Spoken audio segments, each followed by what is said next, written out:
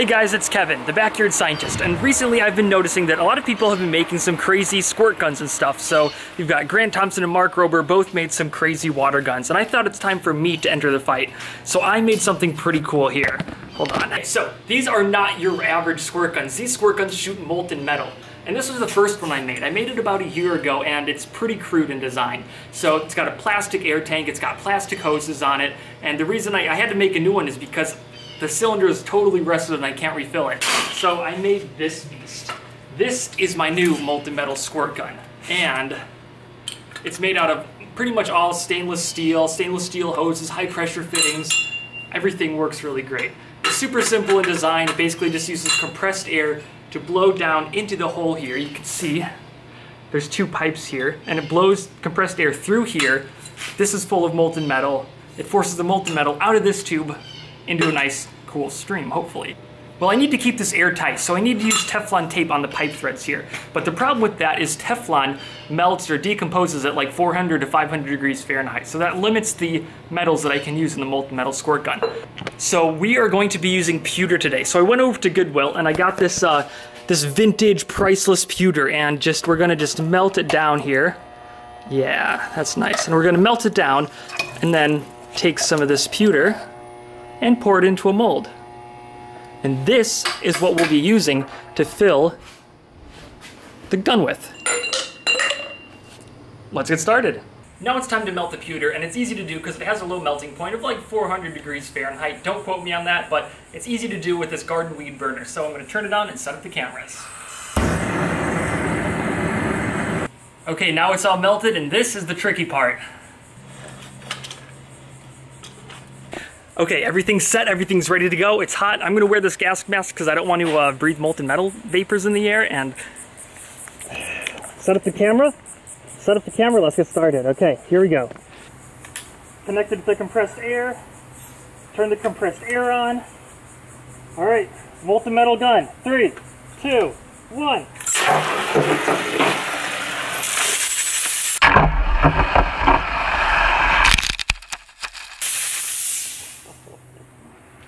It worked! Dude, that was just like a squirt gun. It was perfect. Oh, I forgot to trigger the camera. Oh, I forgot to trigger the camera. I was so excited. All right, guys, round 2. Here we go. 3, 2, 1.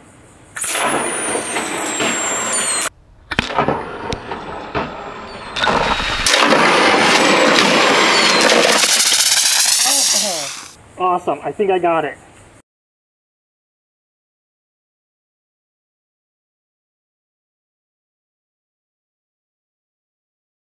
I want to see what the stream of molten metal looks like coming right at the camera, but I don't want to shoot it at my camera, so I'm going to put a piece of glass right here in between the camera. Here we go, molten metal versus glass. In 3, 2, 1.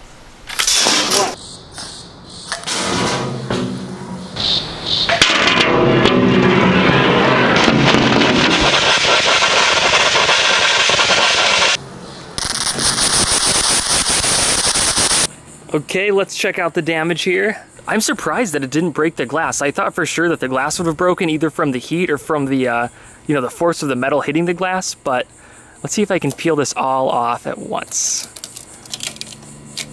Oh yeah, that's nice.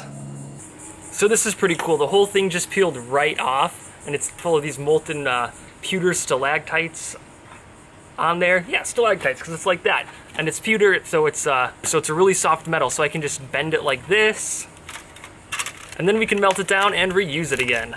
All right, for our next test, we're gonna be destroying this nice, expensive pewter pitcher. So we'll see if we can cut through it with the molten metal. They're made out of the same metal, so it should work. Let's try it.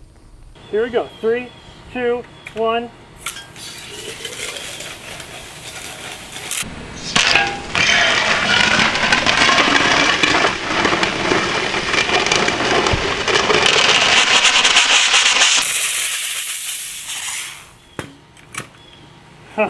Oh yeah, baby.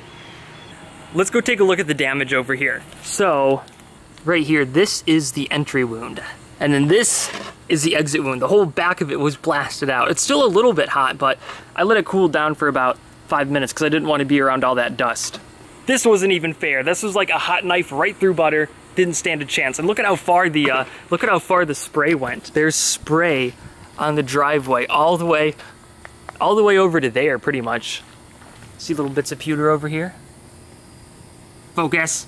I don't know how I'm gonna clean any of this off. And look at this, it's even on the palm tree down here. Everything is completely covered in molten pewter, basically. Even on here, there's spray. This gun is bananas, or should I say it's watermelons. Let's do the next test.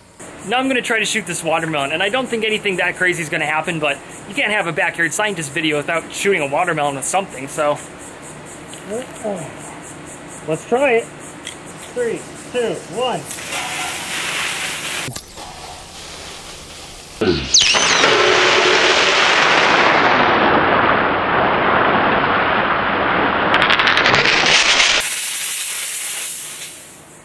Dude!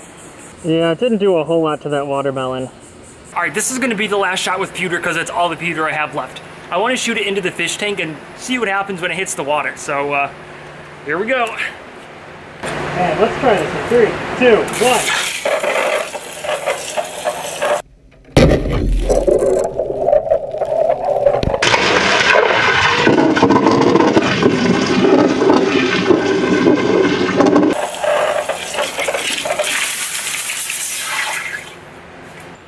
I put these paper towels in the bottom of the fish tank because I thought that there might be a pool of molten metal and it would like crack the bottom of the fish tank, but that didn't happen at all. I mean, it just exploded when it hit the water. There's no solid pieces in here at all. It just turned into popcorn. It really just exploded.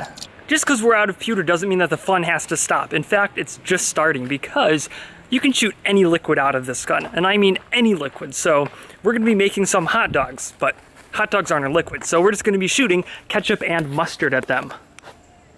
So what we're gonna do is just fill it halfway with ketchup and halfway with mustard. Then we can do all the hot dogs at the same time. There's the mustard. Oh my gosh, this is disgusting. The plan is to get the ketchup onto all the hot dogs before the mustard starts coming out, and this can also run off of the built-in air tank, so I don't need the compressor hooked up to it. All right, here we go. This is ridiculous. Ketchup, here we go. There we go. Oh, here's the mustard. There we go. Oh, here's the mustard. Oh my God, that went so fast. That went so fast. I didn't even have time. This is a travesty. These hot dogs have no ketchup on them. I don't care, I like mustard. All right, now let's try some cheese.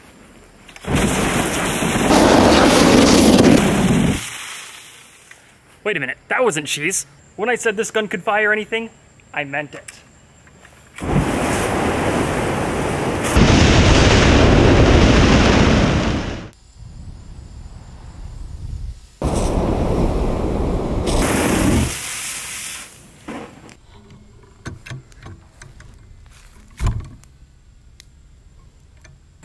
All right, that was a ton of fun, and I've got a ton of work to do cleaning up tomorrow. But before I go, I want to show you one more thing. This is a Tesla coil I built, and it runs on a vacuum tube. It's a special kind of Tesla coil because it's really quiet when I turn it on. And I spent a lot of time building it. So it's got, I did all the wiring pretty much with copper pipe, and I think it works great. So let me show you, and when I show you, it turns off all these fluorescent lights up here, but check it out. Haha, pretty cool, huh? Oh, and you can touch it. And if you think that's cool, wait till you see this. All right, here we go.